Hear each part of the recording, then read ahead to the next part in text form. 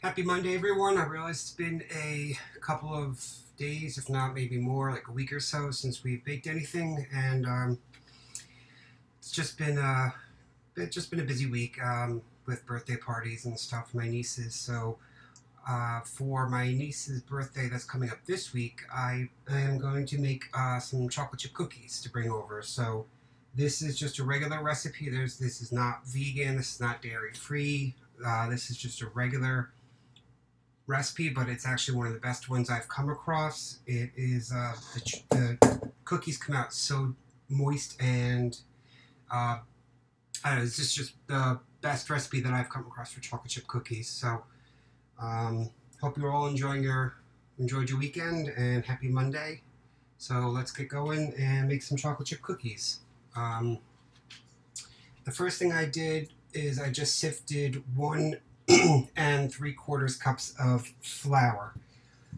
Ideally, you should use a mixture of bread flour and all-purpose flour, like maybe 1 cup of bread flour and 3/4 cup all-purpose, or vice versa. But fortunately, I only have all-purpose flour at home when I decided to do this. So if you have bread flour, I encourage you to use a mixture of flours. It will give it a better texture.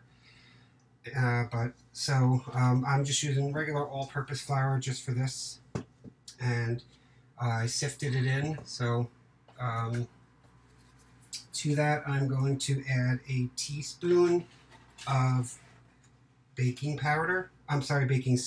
Use baking soda instead of powder for this recipe. I'm going to put in 2 teaspoons of kosher salt.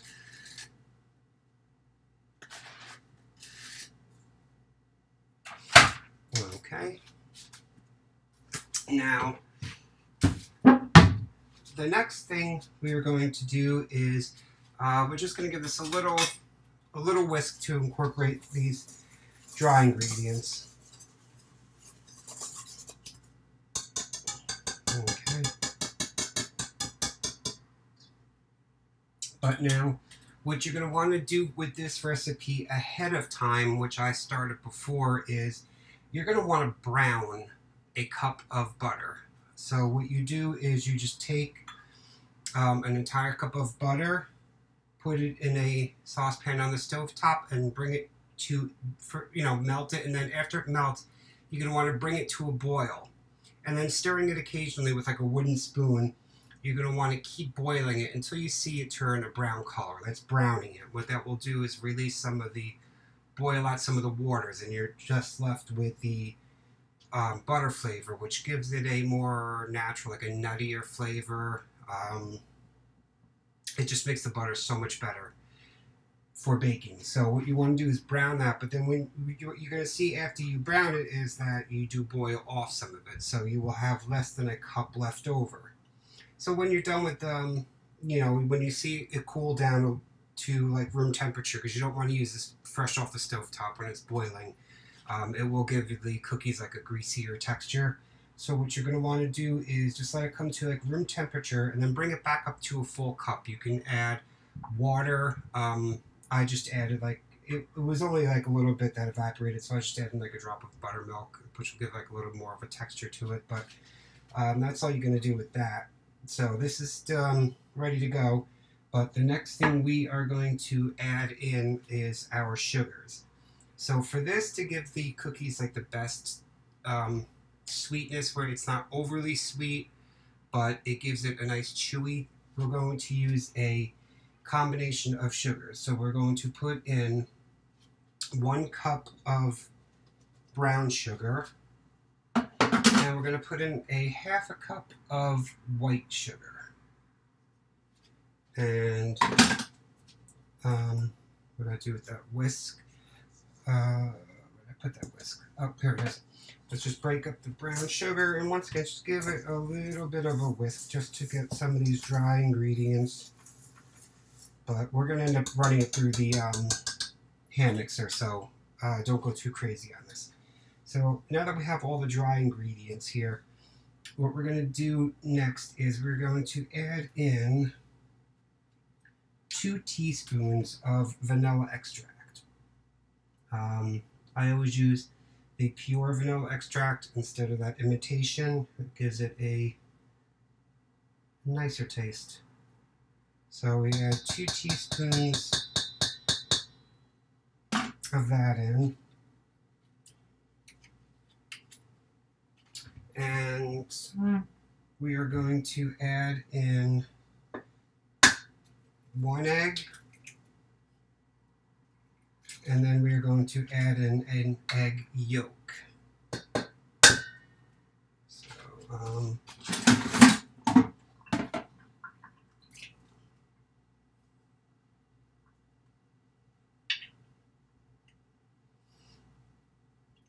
you'll see a bunch of different methods on how to on how to separate the yolk from the white from the yolk.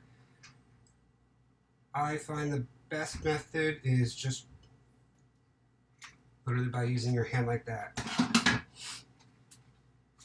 Okay, so now we have the egg in there.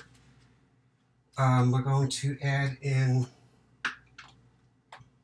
a teaspoon of espresso powder.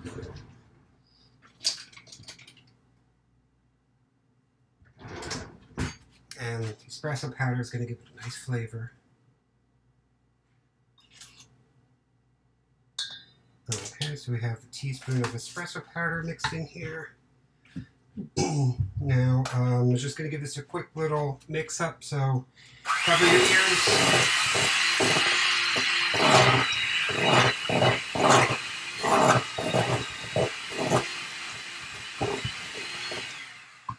Okay, and now we're going to pour in the butter. And this is where everything's going to come together nicely.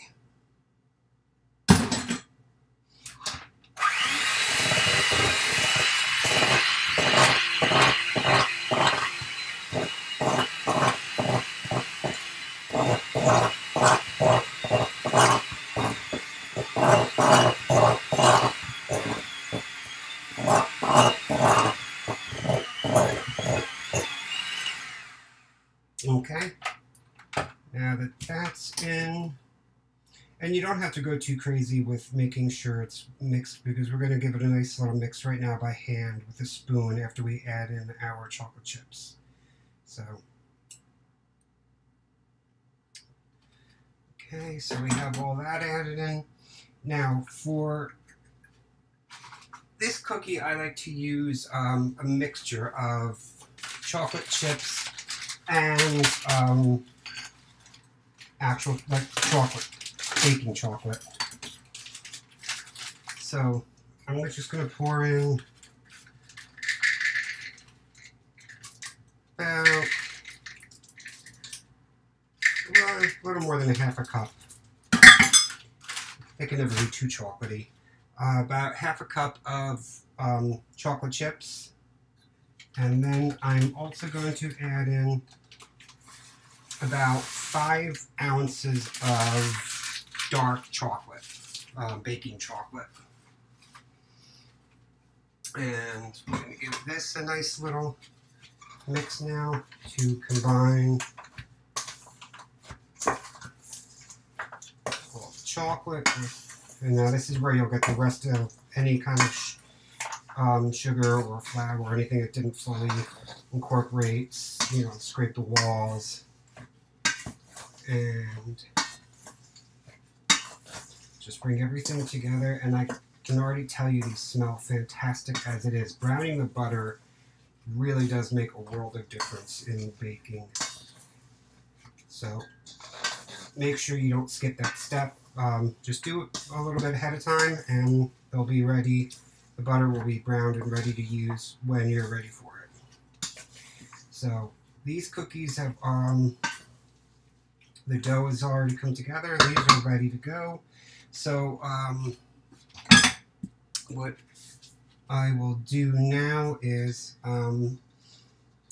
preheat the oven to 350. I'll pause the video so that way I can get a little bit of cleanup going on here, and I'm going to scoop these out into like tablespoon servings on a parchment paper cookie sheet. For the purpose of this video, I'm just going to go ahead and put them on the parchment paper, get straightened up here, get everything ready to go, and then I'll come right back and we'll bake them. But ideally, if you have the patience and the time, what you really should do is scoop these out onto parchment paper on a baking sheet and then let them sit in the refrigerator. An hour would be great, ideally overnight. If you can let them sit in the fridge overnight, it's going to give your cookies just that little bit extra taste. But these are still going to be delicious as is, so I'm not really too worried about the waiting part, because I would like to wrap up the video tonight, because tomorrow is my niece's party, so I want these done by then, and I don't know if I'll have time to finish them on video tomorrow. So just to let you guys see what they're going to look like all completed and finished after baked, I will put them in the oven today. But like I said, in a perfect world, let them sit overnight if you can. So in the meantime, grab yourself some milk and get ready for some of the most amazing chocolate chip cookies you will ever have. I guarantee you, once you use this recipe, whichever one you've been using up till now, you're going to want to replace with this one. I mean, this dough comes together beautifully, and this smells already absolutely amazing. So I'll be back in a few. I'll have this place cleaned up a little bit, and we'll have the cookies all spread out on a cookie sheet and ready to go into the oven. If you're not going to wait the overnight and you're cooking along or you're baking along with us, make sure your oven's preheated 350, and I'll be right back to show you these completed, or these on the cookie sheet.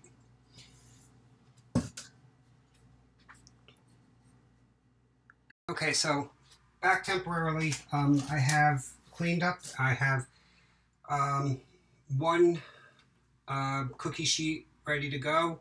I have one in the oven right now, so I will swap them in a little while, and when they are all completed and done, both batches, I will come back and show you what they look like finished, and I hope you're making them as well and going along. And if you've tried making anything that we've baked together in the past, and you've tried making it, please drop a comment, let us all know how it came out. And as always, if anybody's got any comments or tips, suggestions, questions, please drop a comment, and feel free to ask anything and share your opinions on anything. That's what this is all about. You know, let's get a community going of people sharing ideas and opinions and making suggestions and giving each other tips and pointers and helping us all become better bakers and helping us all make something different that we haven't tried before, helping us all make something that, you know, we never thought maybe we could do before. I know baking can be intimidating, and a lot of things you may see in like a pastry cafe or stuff that I've baked for pastry cafes, they look intricate in person, but a lot of it's not as hard as you may think. So never be overwhelmed or intimidated by baking. And if you have any questions about anything you'd like to see specifically, please do feel free to ask, and I will be sure to do that. I know that somebody had asked to see vegan chocolate chip cookies. So for the lack of time, I did regular ones today because I want to bring them to a birthday party. But maybe tomorrow night when I get in, or possibly towards the end of the week, I will do that one, because I have a great recipe that I'd like to share with you all for the most amazing vegan chocolate chip cookies I've ever had. So please, that should be coming up in a few days. And like I said, if anybody has any requests, please feel free to ask, and we will certainly get to them. I will share the recipe with this one that we just made right now in the description below. So if you are watching but you are not trying and going along with me as we go, please do try them and let us all know how they came out. The mixture of sugars and flours in this one, and using chocolate chunks as well as chocolate chips, I honestly think these are probably one of the best chocolate chip cookies I've had, and I've been making chocolate chip cookies for 30 years now, trying all different recipes, all different combinations of flours, all different combinations of sugars, and this one is my favorite. I just wish I had the bread flour at home today when I decided to do this, but I'm going to go check the oven and get these ones ready to go back in, or go in, take the other ones out. So we'll be back in a little while. In the meantime, hope you're relaxing, and if you have any questions or if you think of anything, please feel free to comment below. Be right back. Okay, so we are back. Both sets of cookies are now out of the oven, and they absolutely look and smell amazing.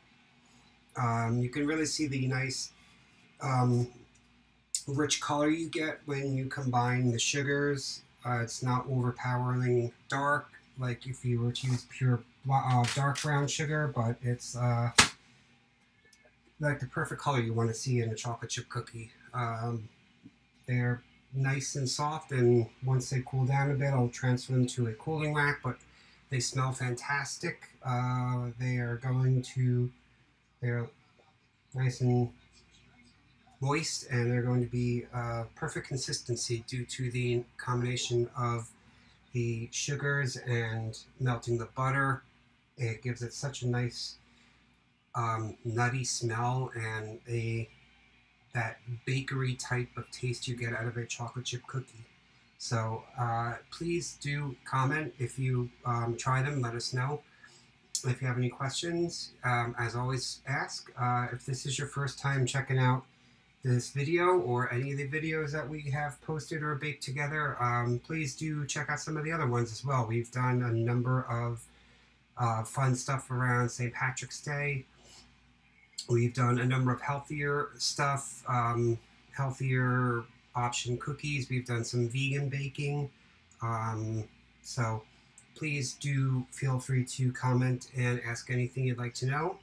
And I also do encourage you, if this is your first time checking it out, or even if this is not your first time but you haven't done so already, subscribe to the videos, and you know, let's help build this community of videos and baking together. And with your help and, you know, some subscribers, maybe we can start getting some dialogue going on some of the videos we do together. And you know, the more comments, the more questions, the more tips we get, the more this can grow and evolve into something we can all benefit from and something that we can all enjoy. So please do subscribe, comment if you'd like some of the videos if you like, and let's see what we can do with this. Let's see, you know, let's have some fun with this channel, and let's get some fun baking done. And I will be back in a day or two to do those vegan chocolate chip cookies I would like to do with you all.